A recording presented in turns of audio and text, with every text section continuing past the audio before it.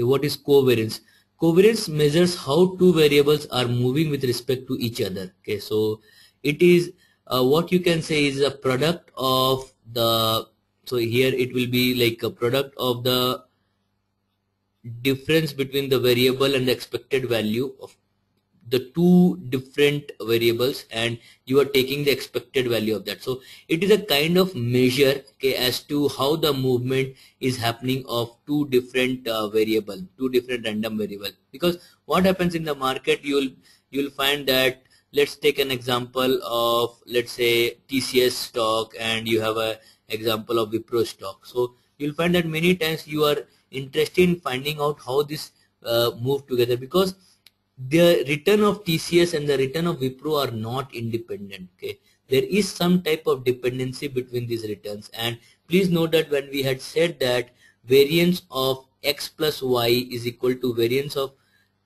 x plus variance of y only for independent random variable. Okay, however, when the random variables are not independent, okay, that means there is some relationship between these two variables. So that is being measured by covariance. So covariance measures the relationship of two independent variables, and the formula for covariance is given as this. It is expected value of the product of the difference of the number, the mean of the two variables. So let's see what are the properties of covariance. So the properties of covariance is covariance value range from minus infinity to plus infinity, because these are the two products. So variance cannot be positive, negative. So variance is always greater than or equal to 0, but the covariance can be negative. Okay, the covariance of a variable with itself is variance of x. So if you think over here, you want to find out the covariance of a number x with itself. So covariance of x with itself I want. So I will put x minus expected value of x. Okay, and then instead of y I will again put x because I am interested. So if you see, this is nothing but expected value of x minus ex whole square you are computing. So, and that is the formula for variance of x. So the covariance of a variable with itself is variance of x. Okay, if there is no relationship between the asset, then the covariance is 0. Okay, if the two assets there is no relationship, then the covariance will be 0. Okay, and the unit of covariance is squared unit, similar to the variance. Okay, if let's say we are talking in terms of percentage, okay, if we are talking from the percentage point of view, the unit of covariance will be percentage square. The same unit is there for the variance also. Okay, now there are some more properties. Okay, covariance of a plus bx c plus dy. Okay, so if you want to find out the covariance of a plus bx c plus dy, okay, it is written as, okay, so what you have is x and y are random variable, a b c d are constant. Okay, so what you have is, okay, it will be, I'm sorry, I think I have done mistake over here. Okay, it should be b into d. It should be b into d. So b into d into covariance of xy. Okay, so if you have like this, so it will be b into d covariance of xy. Okay, now what you have is, this is like more important. Okay, when you have, remember, like when we said that variance between the independent variables, variance of x plus y is variance of x plus variance of y plus 2 times. So this was the case when you had independent variables. However, when the variables are not independent, you have to add 2 times covariance of xy. Okay, now this is when the variables are not independent, the covariance term comes. Okay, when the variables are independent, as you know that covariance is 0, so this will become 0. So variance of x plus y is variance of x plus variance of y. Okay, so this, when they are not independent, you will be seeing this equation. Okay, one drawback is you will not be able to find out the strength of relationship. So let's say between A and B the covariance is 500, and between C and D the covariance is, let's say, 1000. You are not able to tell which has a higher strength of relationship, whose variability, whose relationship, whose variability with the respect to the other variable is more. So we will see in the next class that we have a concept of correlation which covers this concept. Okay. Then there is one more concept that we have to cover, is that is what is skewness and kurtosis. So what we have is, we have skewness measures the how the data is placed with respect to the mean. Okay, so what we have is, when we have this as a mean, okay, and typically what happens is, we have mean, median and mode are the same, so we say that the data point are symmetrical. Okay, that is, data, the distribution is symmetrical. However, many times you will find that, okay, the data is skewed either to the right or either to the left. Okay, when the data pointer is skewed to the right, okay, that means what has happened is, there are some extreme values which are present, okay, and they are causing the mean to shift to the right. So what you have is, this is a symmetric distribution where mean, median and mode is same.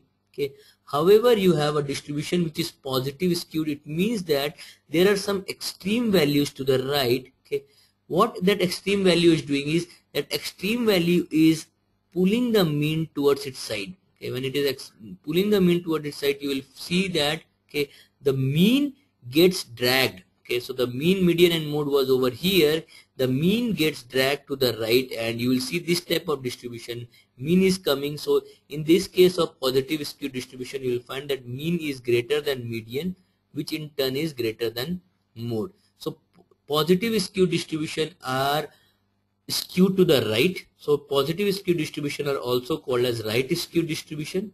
Okay, negative skew distribution, wherein other hand what happens is, you have some extreme values to the left side.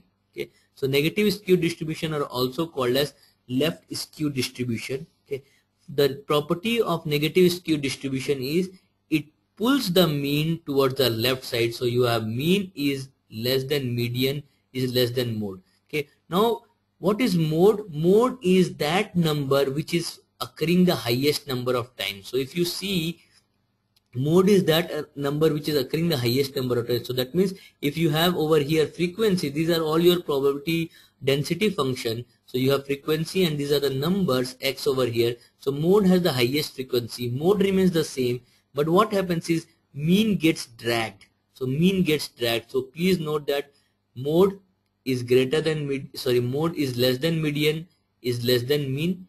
Over here what happens is, I'm sorry over here.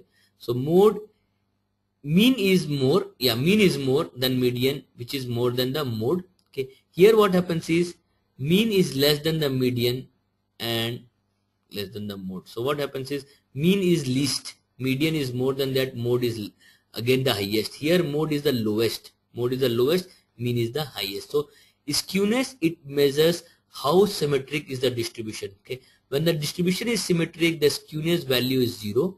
Okay, for a negative skew distribution, skewness is negative, less than 0. For a positive skew distribution, it is greater than 0. Okay, please note that we don't have to care about the formula for skewness. Okay, just remember that skewness is measured as summation of xi minus expected value whole cube. So pi xi minus expected value whole cube. So it is measured as a third moment. This is called as third moment. So skewness is third moment. Since it is cube, you can have both positive as well as negative. Okay, now some distribution, what happens are, they can be symmetric, but what happens is, you will be having a normal distribution. Okay, so let us cover this concept of kurtosis, okay, with respect to a distribution which is a normal distribution. So that time, like, we did not cover the normal distribution. So let us try to cover this concept of normal distribution and understand that what is a normal distribution.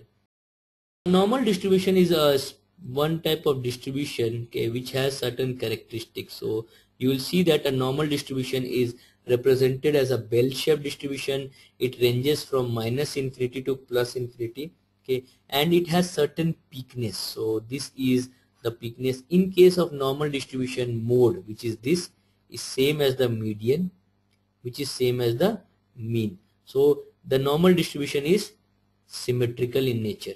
Okay, now what happens is, there are some distribution which can be more peak than the normal distribution. So some distribution can be higher peak than the normal distribution. whereas some distributions can be lesser peak than the normal distribution. You can have some distribution which are like this. Okay, now the peakness, or rather better I would take a different color.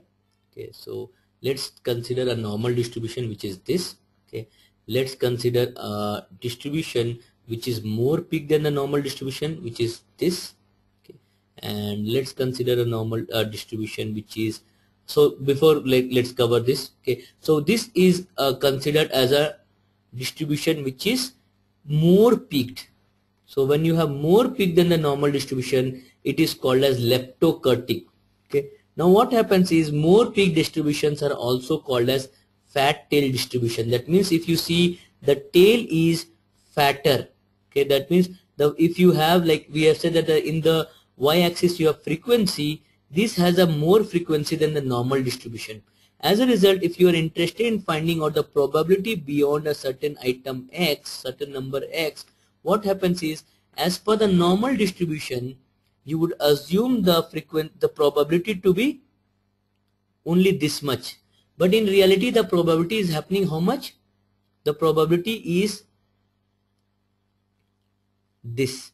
Okay, so what happens is the probability is more in leptokurtic.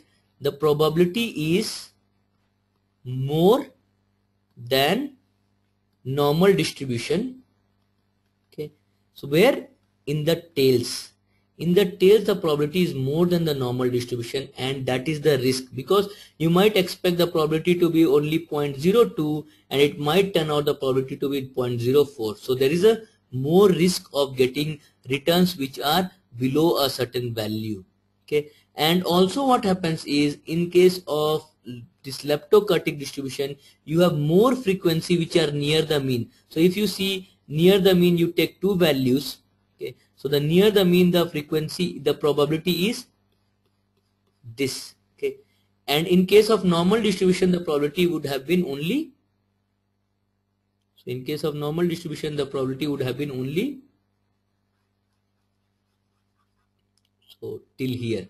So probability would only be this. So what we have is, in case of leptokurtic, what we have is probability is higher where near the mean, and also probability is higher away from the mean. So probability is higher away from the mean, probability is higher near the mean. Okay, so leptokurtic distribution has more peakness than the normal distribution. So whatever I am specifying, leptokurtic is more peak than the normal distribution. Leptokurtic distribution has more peakness, has more probability away from the mean, has more probability near the mean.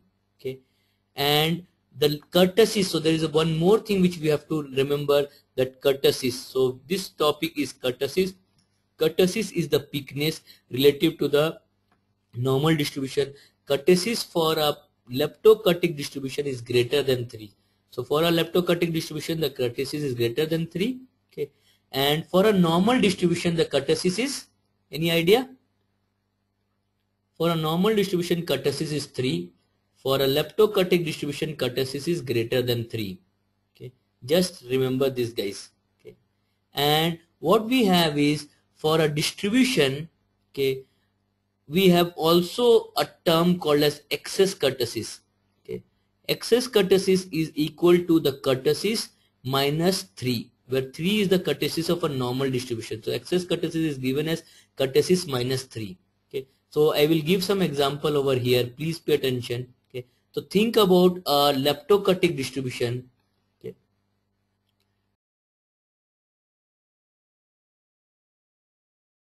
so for a leptokurtic distribution, the kurtosis is greater than 3. So let's say the kurtosis for a leptokurtic distribution is 5.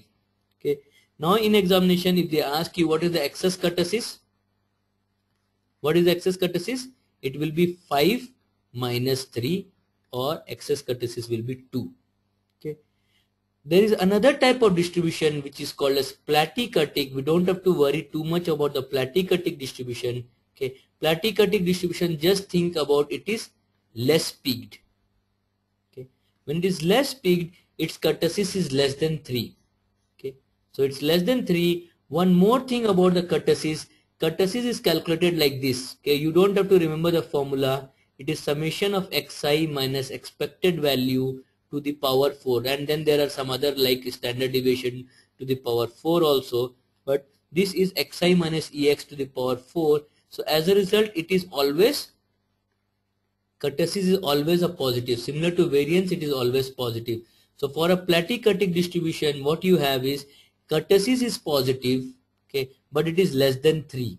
Okay, what can be said about excess kurtosis? Excess kurtosis, let's say you have a plateautic distribution whose kurtosis is 2. So excess kurtosis will be 2 minus 3. Please note that excess kurtosis is always given as kurtosis minus 3. So the formula for excess kurtosis is kurtosis minus 3. For here excess kurtosis is 2, that is the kurtosis of this, minus 3, so excess kurtosis will become minus 1. Now this is how you will find that the kurtosis for an plateautic will be shown like this. So plateautic distribution is like this. So plateautic distributions are flatter, less peak than the normal distribution. Okay, so what you have is, whenever you have kurtosis, okay, which is not equal to 3, it is not a normal distribution. We assume that the distributions are normal for our returns. Okay, distribution are normal for returns. Okay, whenever the distributions are not normal, when the kurtosis is not equal to 3, that means there is a risk. Okay, we will see in detail when we are, as we progress this topic, we will be seeing what are the risks, how we estimate it. Okay, so this is kurtosis. Leptokurtic, more peaked. Okay, now yes, one more thing is, normal distribution is called as mesokurtic distribution. So normal kurtic is called as mesokurtic. Plateaukurtic is kurtosis less than 3, mesokurtic kurtosis equal to 3, leptokurtic greater than 3.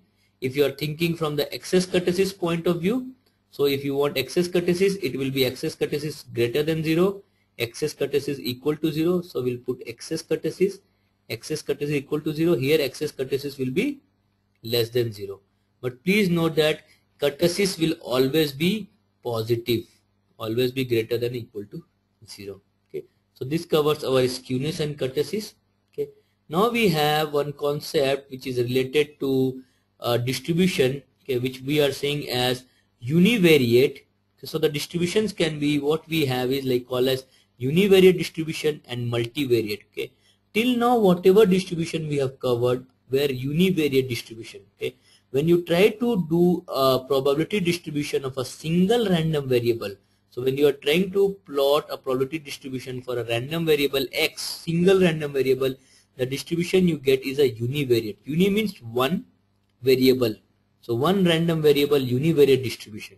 Okay, however, many times, like let's say you have a portfolio. Okay, think about a portfolio of 3 stocks, X, Y and Z. Okay, and when you distribute the returns of this portfolio, or probability of the returns, it is not a single variate, it is a multivariate. So you have 3 variables, X, Y and Z. However, we have seen that there's a we can find out the standard deviation of the portfolio, okay, all those things. But what we have is, when you have probability distribution of a group of random variable, okay, so the distribution that you will be getting is, you will be getting a multivariate distribution. Okay, so this is like multivariate distribution. However, what we do is, we assume that the stocks follow normal distribution. So the stocks follow normal distribution. So what we see is, the portfolio distribution, you will be seeing a multivariate normal distribution. Okay, and for multivariate normal distribution, we have like peculiar characteristics, properties, we will be seeing it later. Okay, now you can also have the distributions what we call as joint distribution or joint probability function. Okay, so what we have is the joint distribution or joint probability functions.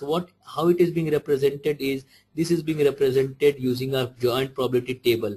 What you have is, you have probability of y, a random variable. You have x, values of x, you have values of y, and here you will be having certain numbers where it will be the probability of x and y. So here you will be having numbers which is the probability of x and y. So you have a joint probability table. Okay, so how we put it? So one example of joint probability table I can give over here is, think about, okay, you have a table. okay, wherein you are saying that over here you are putting y. So let me again let us try to make a table over here.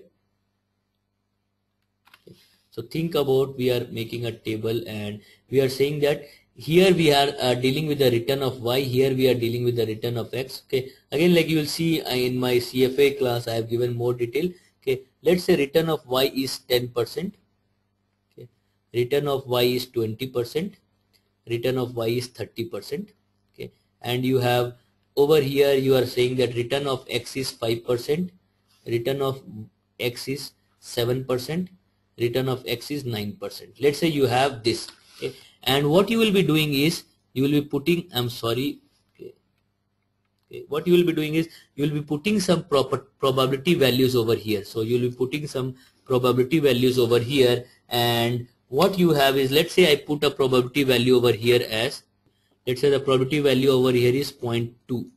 Okay, what this 0.2 means, that the probability that x will be 5% and y will be 20% is 0.2. Okay, and what you will find is the summation. So this, in this joint probability function, what you will be having is you will be having the probability values. Maybe this is 0.1, okay, and let's say this is 0.05. Okay, so what it means, that the probability that return of x is 5%, return of y is 30% is 0.05. Okay, and if you take the sum of this 0.1, 0.2, 0.05, it comes as 0.35.